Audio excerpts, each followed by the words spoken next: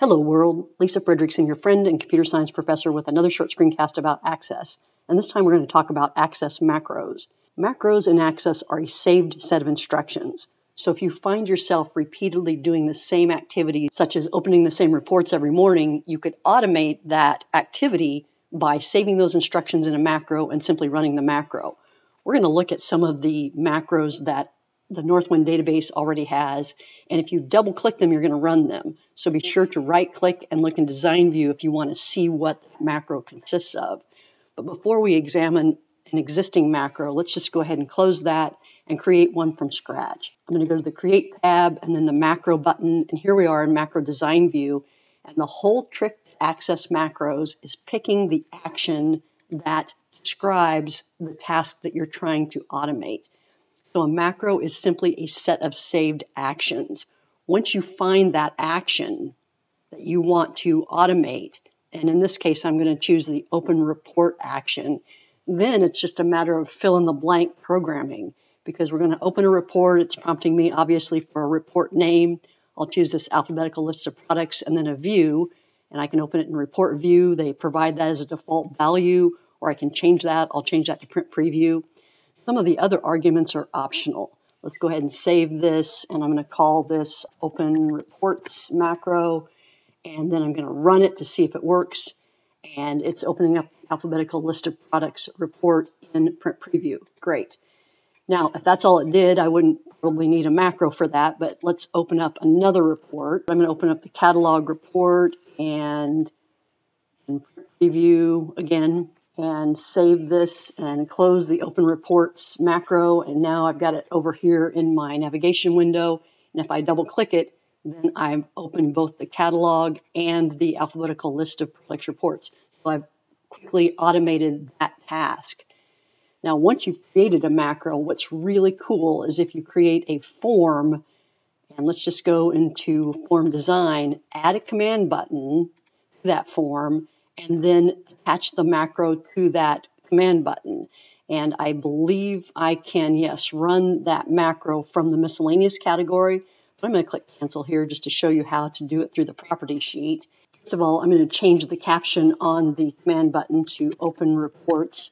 And then on the event tab, on the on-click property, I can see all of the macros that exist in this database. And I'm going to scroll down and grab my open reports macro. Now, sometimes you'll see the macro name and then dot and then another name. And that's because that particular macro, such as customer phone list, customer labels dialog, these ones that are already in the Northwind database, have multiple macros inside them. And if you organize multiple macros inside of one macro object, the multiple macros are called sub-macros. So if you have several macros that could be organized together in one macro object, that's where that dot syntax comes from. In this case, we just have the open reports macro, and I'm going to save this form and call it my navigation form and look at it in form view and click my button, and there we go. I've got my two reports that are opening based on the open reports macro. That's a common reason why we create macros, is not to run them from the navigation screen, but rather to attach them to a command button. Now I want to show you one more thing about macros. If I go into design view and I use the command button wizard to create a button that does an action such as close the form, next, let's use a caption of close and call it the close button. Then I want to show you that the on-click property has an embedded macro. Now, an embedded macro means it's embedded directly in this form. The benefit of an embedded macro is if I copied this form from one database to another, the embedded macros would go with it. However, that can create a bigger form than necessary. So it's just like relational database concepts. If you're going to use that same macro on multiple forms, it's better to save the macro here in the navigation pane, and sometimes we call that a global macro, and then use that, point to that macro from several different forms rather than embed the macro directly in each form. This embedded macro, if I click this build button, here's the action that you created through the wizard, the close window action. I'm going to copy that action and create macro. I'm going to paste that close window action in and save it as the close macro.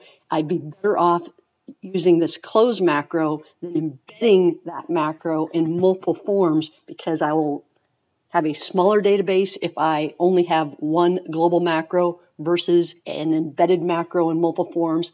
And also, if I decide to modify that macro, if it's a global macro, it will update every form that I've used that macro on, as opposed to having to go into each form and modify or change the close button. Now we know the basics of macros. Let's examine this customer labels dialog macro in design view and see what Northwind has provided for us. First of all, they provide some nice comments, and we use the /*/ syntax for a comment. And then here are our sub macros, which simply mean that this macro, this customer labels dialog macro, contains 1, 2, 3, 4 sub macros, which are macros in and of themselves. We're just organizing them together in the customer labels dialog macro object. And we can expand them, see how many actions each one of them contains.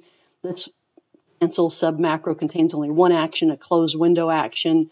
This print sub macro is interesting because it contains some then and if logic, where you can do a test and run that action if the test is true.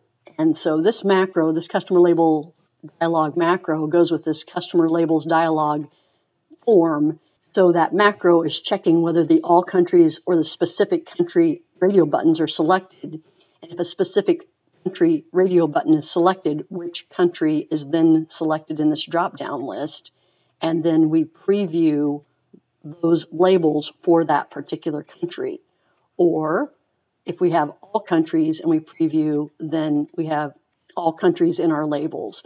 This is a neat little macro that goes with the form of the same name and shows some logic and shows some different macro actions that you can use. The final thing I want to say about access macros is that they are a different animal than the macros in any other Microsoft Office product. In other Microsoft Office products such as Word and Excel, when you create a macro, you record your actions on the screen, which in turn writes VBA, Visual Basic for Applications code. And Access has VBA as well, and it's stored in these modules.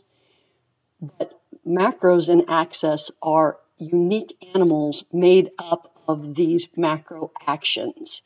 So you're not going to find these types of macros in any other Microsoft Office product. It's just a unique tool that Access databases have. And it's great because of the advanced power of these actions and how it prompts you once you pick the action. So the trick to Access macros is simply getting comfortable with this long list of macro actions. Then you get that fill in the blanks ability to modify what that action is going to do. So when I need to automate instructions or a task, I always start out trying to do it through a macro in Access versus writing VBA code. There's a lot of overlap between what the two can do. And if you're a Visual Basic programmer, then by all means, go ahead and just write the Visual Basic. But if you're new to programming or new to Access, then know that these macro actions will automate a vast majority of the little tasks that you're wanting to automate. One final thing I want to say about macro actions too is that note that you can take a macro action and convert it to Visual Basic should you need to go beyond what macro action can do. So that's a nice way to get started on Visual Basic VBA, which will be the subject of my next YouTube in this Access A to Z series. Thank you.